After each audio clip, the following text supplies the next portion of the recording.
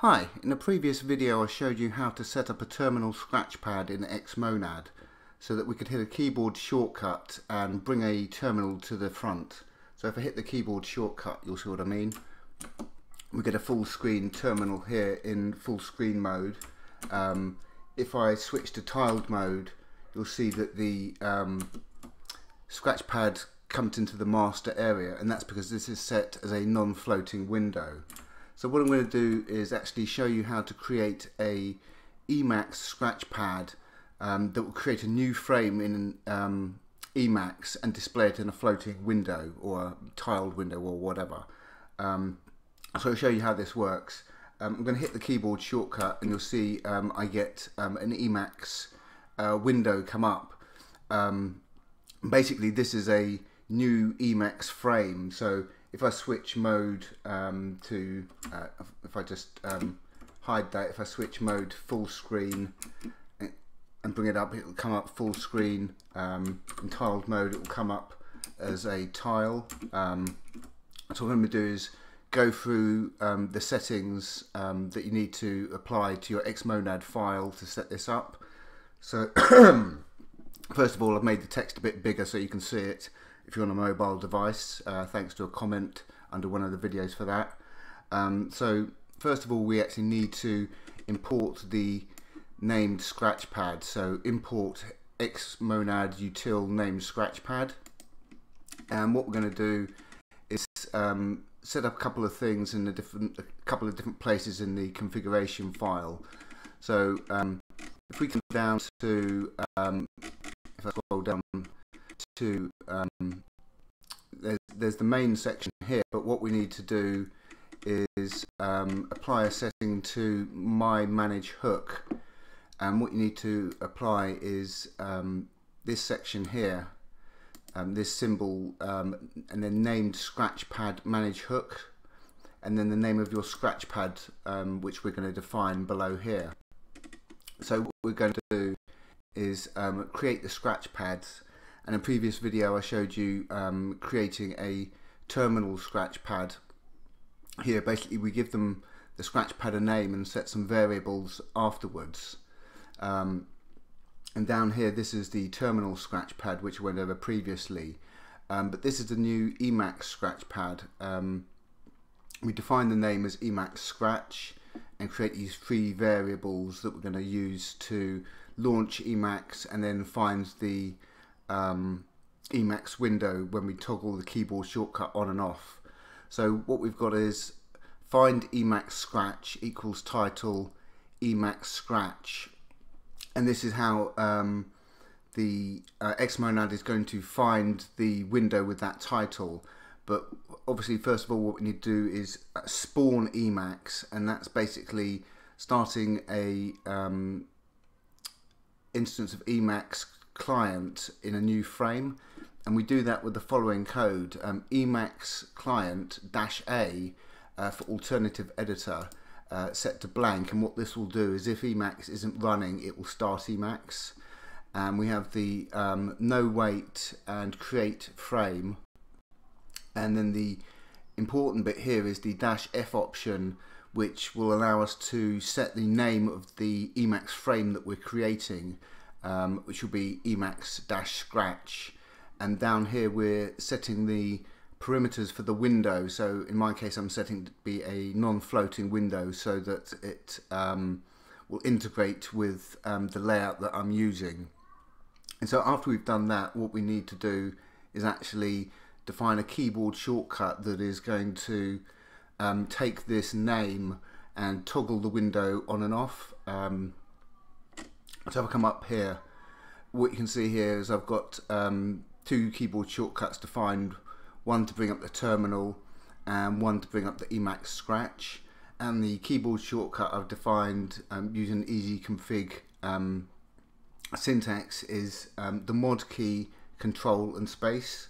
So that's quite easy keyboard shortcut, just to have your two fingers on mod and control and then hit space to toggle the window.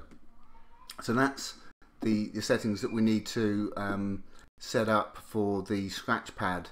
Is we need to first of all import the library up here, import xmonad util NamedScratchpad. Then we need to edit our myManageHook down here and add this section, NamedScratchpadManageHook scratchpads, and this scratchpads corresponds to the name of the scratchpads down here. And again, we're defining these two scratchpads, one for the terminal, one for Emacs. And if you look at the previous video, this is a variable we defined at the top of our config file, my terminal, which is going to equal to your terminal.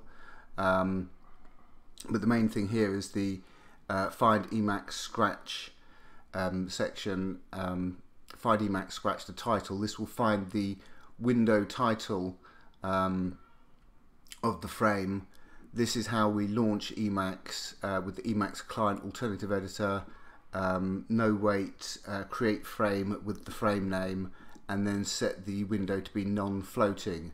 And then basically what this allows us to do is after we've defined the keyboard shortcut up here, NamedScratchpad actions scratchpads, which corresponds to this name here, and Emacs scratch, which is the name of the floating window we're creating with the Emacs client.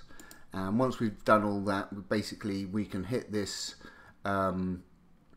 keyboard shortcut and bring up the scratchpad. So if I switch across to my regular Emacs setup and just come across to my dot files, and then what I'll do is I'll shift across here, and you'll see that when I open the window, the scratchpad is actually not open to the same buffer as in the main Emacs window. It's open to the scratch buffer. You can see here I was just clicking the buffer names here, so if I can actually bring up the buffers if I want from well, I should be able to. For some reason it's not actually bringing up the buffer from here, so it's interesting. The buffer, it seems to be separate from your main Emacs buffer. So we've got this directory open in Emacs, but if I switch across to the scratchpad, you see it's still set to scratch, and even though it's listing the buffers here, it doesn't appear to let me switch to them. It seems to be set to the scratch, which I suppose is a good thing because it keeps this window separate from all our other Emacs buffers. So of course we could bring up a buffer here, you know, create a file, and then just close the buffer. No, I don't. Hang on, I didn't save it. Let me just save it and then kill it. And you can see once I've killed the buffer I'm working on, the window still remains. You could obviously, you know, kill this actual frame if you wanted to, with Control X50. But basically I can just now toggle this Emacs window, and if I switch to full mode, you can see I've switched up to full screen layout here. If I now press the keyboard shortcut, you'll see it comes up full screen, almost like a sort of drop down guake kind of Emacs thing. But if I switch into you know, another window, so let me open up grid mode. If I now hit the keyboard shortcut, you'll see that because it's a non-floating window, it will now show up in either my stack or you know, this, the master area or the stack. So I can move that if I want to. I can, you know, move that across and then hide it. So it makes it really easy just to bring up a Emacs window,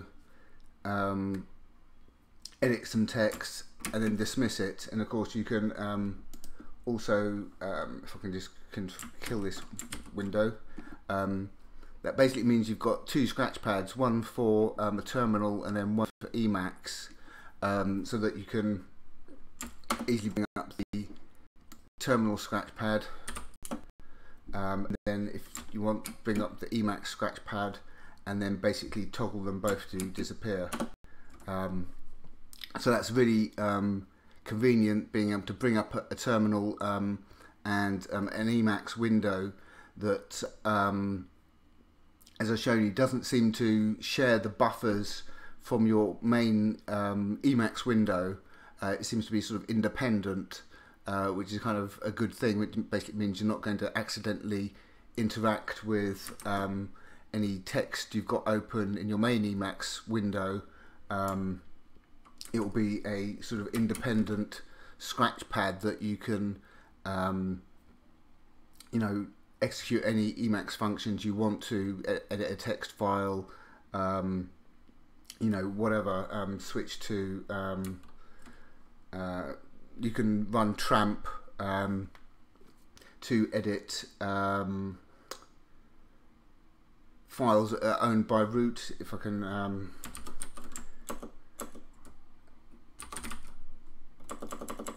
remember how you do this, yeah, and I showed you this in a previous videos, that DOAS has persistence, hang